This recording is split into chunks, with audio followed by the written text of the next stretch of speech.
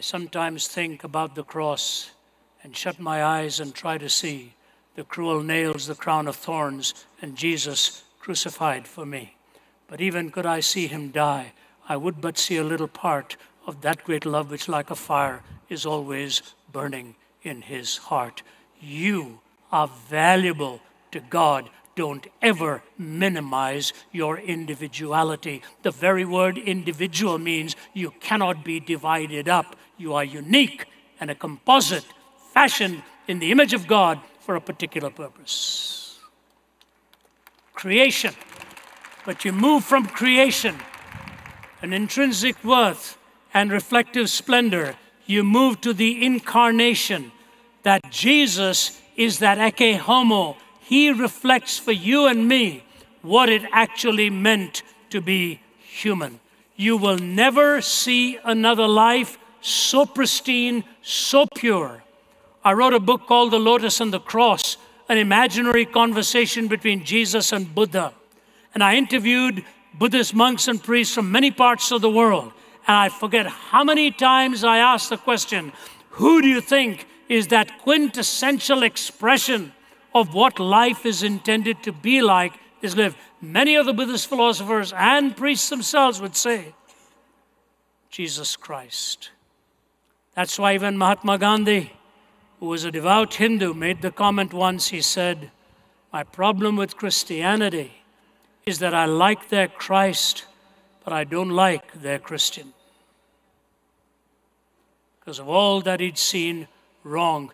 Young people, nobody can shine the light brighter in our times than people like you. And when we talk about the incarnation, pour your mind into the scriptures to study the person of Jesus so that you will reflect that splendor. Two things about the incarnation: the absoluteness of the moral law and the supremacy of love. The absoluteness of the moral law and the supremacy of love. What does that mean? The moral law has boundaries. There is no such thing as free love. Free love is a contradiction in two words. Love was never intended to be free. So we see the supremacy, the absoluteness of the moral law and the supremacy of love. A few days ago, I was speaking in Los Angeles, officiating at a wedding of a young man I've known from when he was a little boy. You know, it's very hard to stand in front of a young couple making those vows. It's very hard to look at a beautiful bride and not have the tears fill your eyes because some dad is trusting his precious daughter into the hands of a man who in many ways is still a stranger. And so I said to them, do you know what your vows actually mean? Do you know what those vows mean? And I looked at the young groom and I said, Joe, she is paying you the highest compliment in taking you at your word. She's paying you the highest compliment of taking you at your word, because there's a binding of the law and there's a supremacy of love. The Bible uses 4 words for love: agape, storge, phileo, eros. Agape, God's love; storge, protective love; phileo, friendship love; eros, romantic love.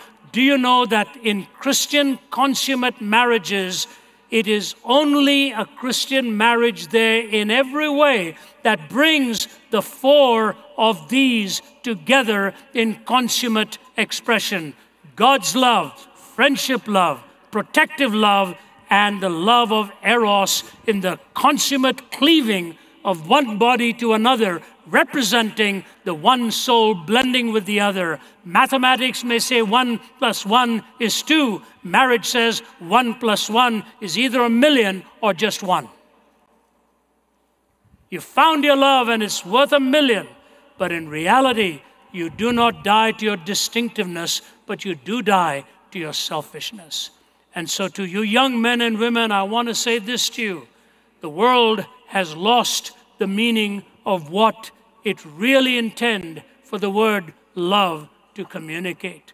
We think it boils down to songs. We think it boils down to phrases and romantic terminology.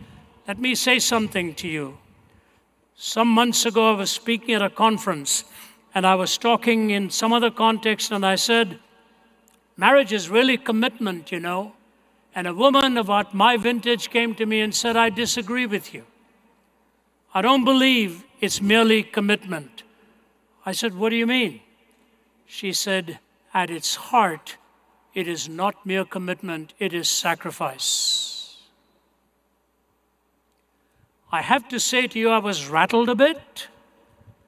I even discussed it with her. I said, well, you know, commitment involves walking in one will and so on. She said, no, Ravi, what I mean is what I'm saying to you. It is sacrifice. And so I say to you, when we are talking about the supremacy of love, we are talking about the incarnation. What language shall I borrow to thank you, dearest friend, for this thy dying sorrow, thy pity without end?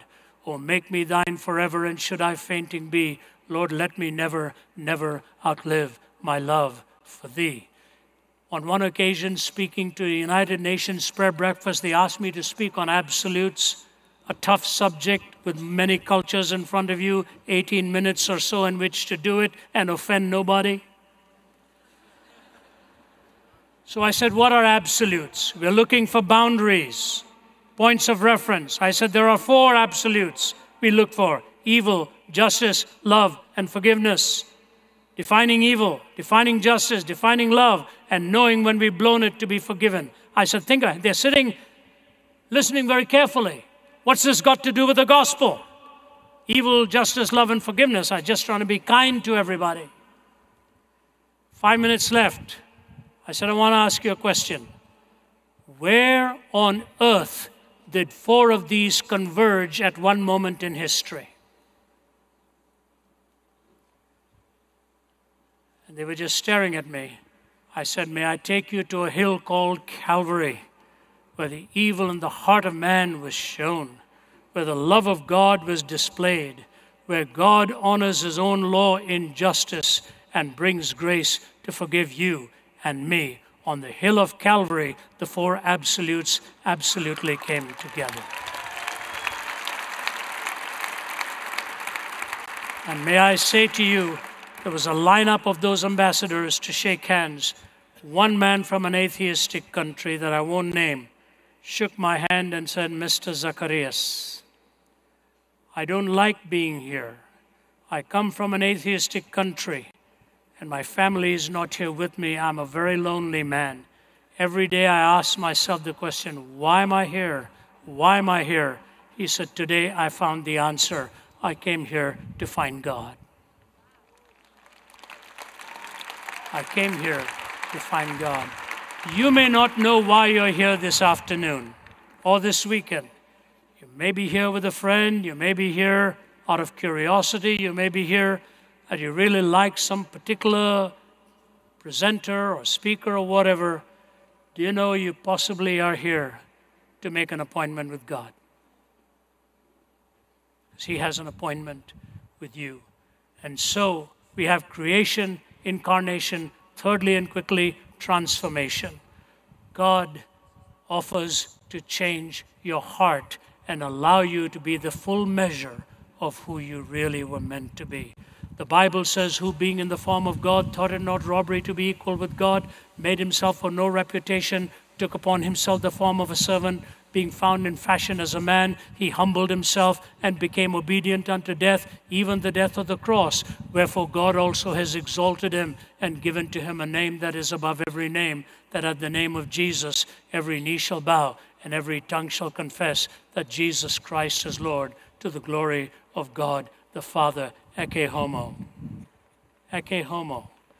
See the man who's willing to transform you.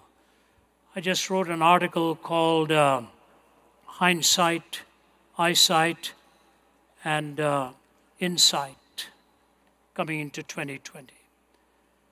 I gave an illustration of a 12-year-old boy a few days ago who was born colorblind. Couldn't see colors.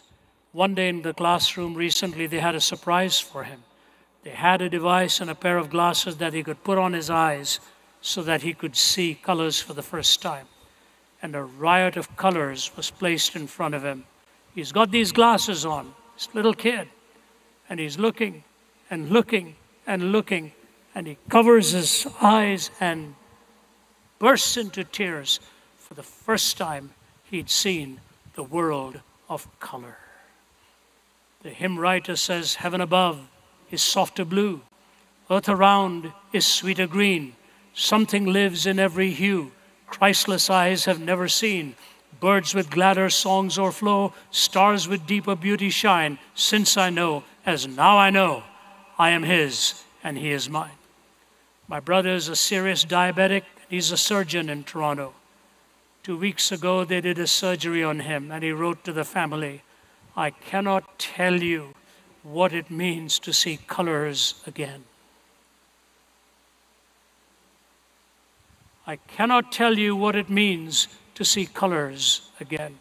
He's a brilliant surgeon, had to give it up because of his failing eyesight, and went into pain management because the emotional toll of pain. The sight is back, the colors are back, he's driving again. He said, I cannot tell you what it means to have the sight of colors again. Transformation. The Bible calls it new birth, and the clock is ticking away, so I'll have to end here. Creation, incarnation, transformation, and consummation. What does consummation mean? Worship. You are consumed in the worship of the living God. Let me just put it to you in these words as I close. You see, universities try to answer a question, what does it mean to find unity in diversity? That's why universities were created, to find unity in diversity. But they don't have unity in diversity. Do you know why? Because you will never find unity and diversity on the outside until you have unity in diversity on the inside. And that comes from worship, which Archbishop William Temple says is the submission of all of our nature to God. It's the quickening of conscience by His holiness, nourishment of mind by His truth, purifying of imagination by His beauty, opening of the heart to His love, and submission of will to His purpose. All this gathered up together is the greatest expression of which you are capable. God brings you that total consummate fulfillment by bringing together all of your proclivities and binding it together in the sacredness of your expression to God. That's why we sing. That's why we celebrate. That's why we listen to the word. That's why we give. That's why we speak. That's why we are here from so many different nations, all here for the same message. Ecce homo, behold the man, the word becoming flesh and dwelling among us, full of grace and truth. What does it mean to be human? You go from creation to the incarnation, to transformation, to consummation. Is there any other worldview that gives you this kind of an answer, except in the Word becoming flesh and dwelling amongst us, full of grace and truth? His name is Jesus. He brings to you the real meaning of what it means to be human.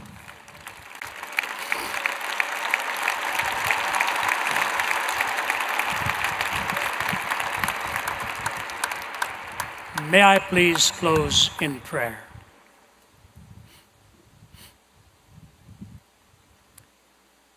Heavenly Father, how beautiful the sight of Thee must be. Thy endless wisdom, boundless love, and awesome purity.